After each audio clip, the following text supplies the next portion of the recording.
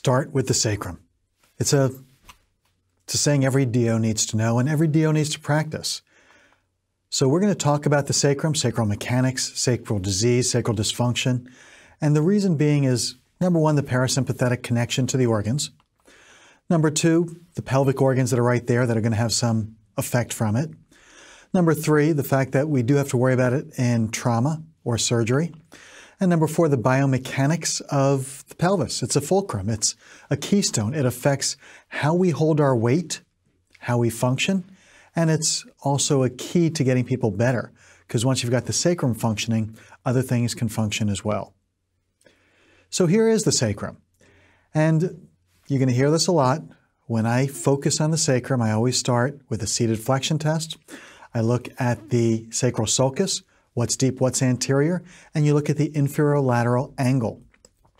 Those are the three tests you're going to do again and again. But starting with the anatomy, here's the sacrum. You get the top of the sacrum, which is flat and attaches to L5. Yes, there's a lot of connection. The whole body is connected, and L5 and S1 are going to affect each other's function. But we're going to focus on the sacrum and the fact that you have the sacral promontory and that it is going to be anterior, connected, and I'll show you some pictures there. I wanted to share a skeleton with you and show you the orientation of the sacrum in the skeleton. Because when you look at a normal skeleton that's hanging on a hanger, it tends to hang down, and the pelvis tends to fall, and the sacrum looks like it's going straight down, and it's not.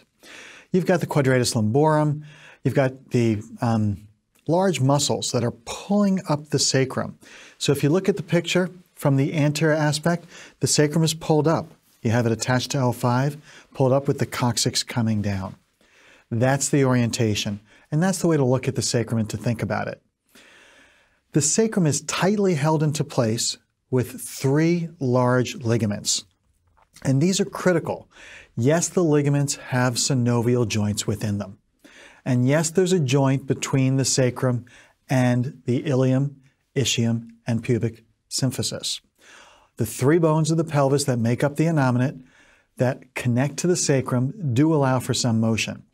We will start springing it, we will start measuring it, we will start assessing the symmetry of it.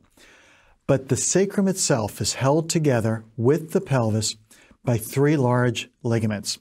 First is the sacrotuberous, from the sacrum to the ischial tuberosity, sacrotuberous.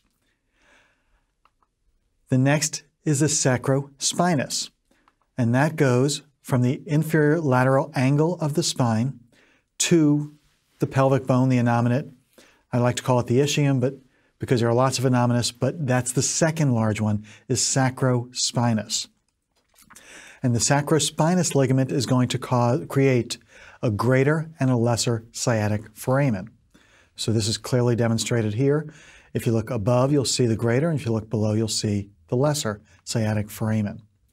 And the third large ligament is the iliolumbar ligament. The iliolumbar ligament goes from L4, L5, and it attaches to the iliac crest.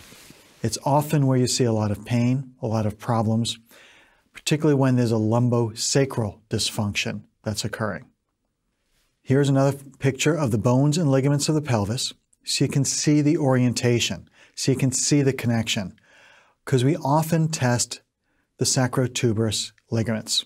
Push on them, see the laxity, make sure there's symmetry, and there are other ligaments on top of it and on the side of it you're going to have to focus on as well, particularly when things don't make sense.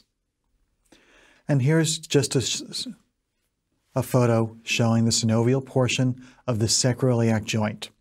Because when you look at the ligaments, you think that they should be attached and not moving, but they are moving. And there is synovial fluid in there, and there is more motion. The sacrum is also stabilized through long muscles. Longissimus, spinalis, and iliocostalis go more than two spinal segments and will come down and attach to the sacrum.